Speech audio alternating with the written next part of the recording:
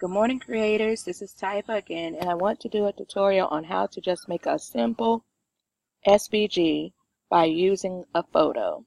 So, without using downloadable software, this is an online generator, and I know this tutorial will help a lot of people who aren't too, good with Inkscape, or they're not too good with Photoshop, and they just want to make a quick, easy SVG from a picture.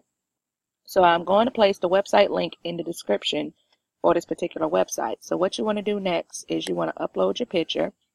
And the best pictures that you can put on here is if you have a child or a family member or a customer that you want to do it for, try to shoot for a picture that doesn't have too much going on, too much noise in the background, because that's going to convert really easily. I'm going to convert two pictures, and I'm going to show you the difference between the two. Okay, so after you uploaded your picture, this is what's going to show up. And you have details. You can make them great or strong. I usually just choose great. And invert 2 looks really good, but you have different inverts. See? I mean, you see how cleaned up that is? And that's even without us having to clean it up. So invert 1, in the background, you see is a plain wall background. So that reduced the noise. Let's invert 2. A little noise in the shirt and in the face. And let's see. Invert 3 is also good. This one will make my life a little bit too easier. And this is invert 4 if you want the heavier cut lines or whatnot. I actually like that one, to tell you the truth. And then once you click on it, because you want to see a bigger image of it, you can slide like this. See a bigger image. But for what I want to do, this wouldn't work. If I use this, I will probably use this for like on a transfer vinyl or printable HTV in order to iron on a shirt. So let me exit out of that and go through the other ones. Then you got ready 1. Got it like this. And ready 2. It doesn't look too much of a difference between the 3, actually. So I forgot which invert we did. Did we do 1 or 2? Nope, it was 1. Okay. So you can also, if you like how it looks like this, you can download an image. But it's going to include these lines on the side, and you're not going to be able to clean up that SVG in Design Space. So what I would do is I would hit that plus button again and make it as big as I can, because I'm going to screenshot it. Screenshot. And screenshot, excuse my puppy. Screenshot that. So I have a copy of that one. And as I blow it up, I see some of the details was lost. Let me see if I can try another one. Okay, let's try that one. Okay, this one has a little bit more detail that I want to retain. So I'm going to upload both of them. Uh-oh. There we go.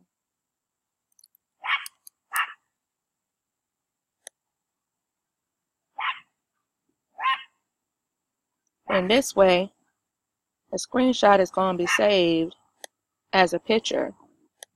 And then you can clean it up in Design Space. And those are the other ones that I did earlier for practice.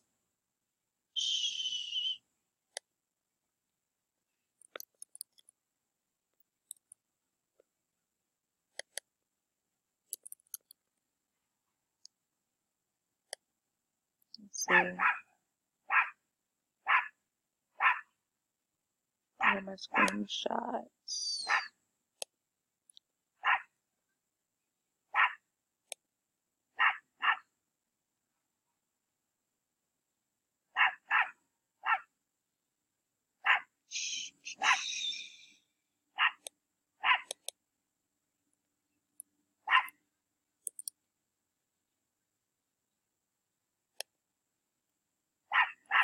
Can't find my screenshots, but it was saved.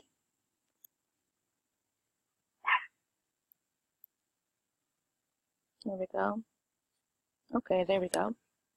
So I want to upload this one first, the second one.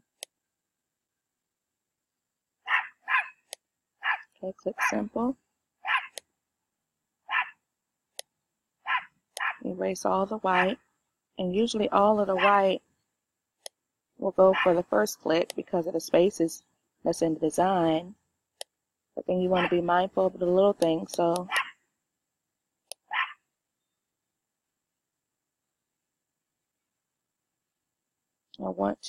you take the eraser, and the whole purpose, what they call cleanup when it comes to this stuff, is you want to reduce as much noise as you can.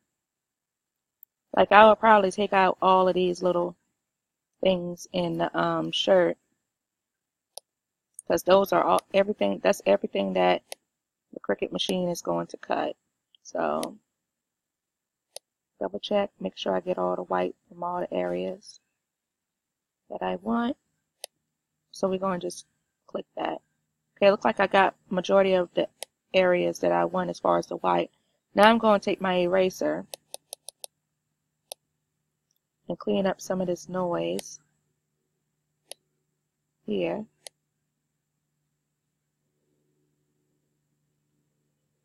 And this is where it gets into your own personal preference, what you want to keep and what you want to take out.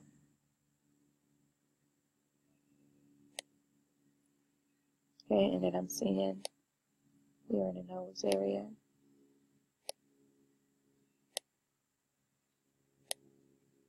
In the mouth, and the eyes.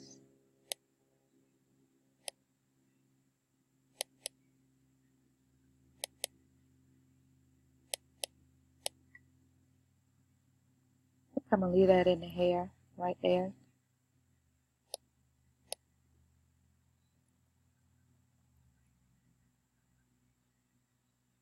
Okay. And reduce some of this noise in the neck area.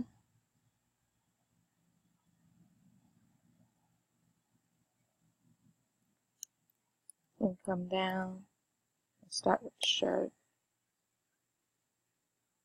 because I want majority of that out.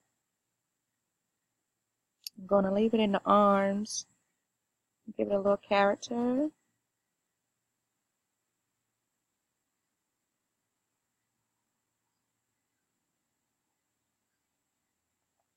Once I finish cleaning this up and show you how it looks in design space, we're going to also do another picture that has a lot going on in the background, and I'm going to show you the difference.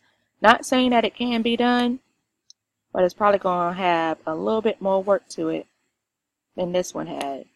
I was very lucky that this one turned out the way that it looked. And like I said, it had a lot to do. Where's that? It had a lot to do with my picture choice, because with this picture I just have one solid color background. Oh, back up. Okay. Leave some of the noise in the arm. Not all of it. I think I'm going to actually take that out this arm and leave it in the other. There we go. Excuse my puppy. He is just really, really anxious this morning. Okay. Missed a little piece in the neck area. Okay. Should I do that over my eye? We're about to see. That made a difference. Oh yeah. There we go. Okay, so I zoom out, double check. You see a little space right there. You definitely want to take your time and make sure that you got all the spaces that you want to get out, because once you save it and you miss a spot, then you'll have to do all of this all over again, as with just about anything else that you clean up in design space. There we go. Okay, I think that's it. Let's click continue and see.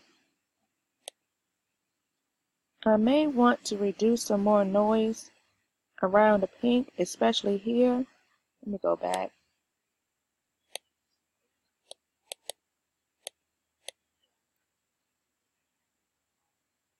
Okay, get the eraser.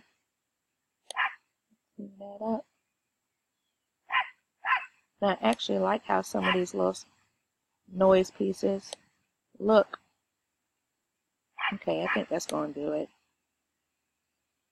Yeah, the end. I hate being a perfectionist. But like I said, you see just from this video, take your time and clean up and don't be in a hurry like I am now. Let's see. Yeah, I like that better. Even a little in the K.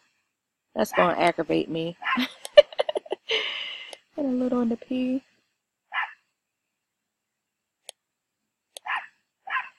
Okay, so I have a let it go. Okay.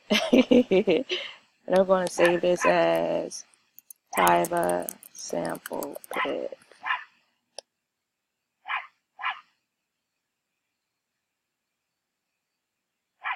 And then I'm going to upload it. Insert images. And there you have it. And then once you get it in here, you can really see if you left any scraggly pieces to the side. And so that is my traceable image. This image can be cut to put on a glass, a sign. I don't have any plans for this particular picture. And I said I think it would probably make a nice tee or whatnot, or maybe even placed into a picture frame, you know, with some words off to the side. I mean, the creative ideas is like endless in what you choose to do with this. So here it is. I have this. I can cut it. I can print it to put it on HDB or transfer paper and put it on a t-shirt. I can, if you see those deco blocks, you can put this on a deco blocks. This is how they do it. If you want to put it on a charger plate, you can put it on the charger. I mean, like I said, the creative ideas are endless. So I hope that this tutorial was very easy and simple for you to understand. I hope that you guys can pick it up and take it and run with it. And this tutorial is especially for people who haven't ventured out to learn Inkscape or Photoshop yet. So I hope that you enjoy this video and you guys have a great day creating new items.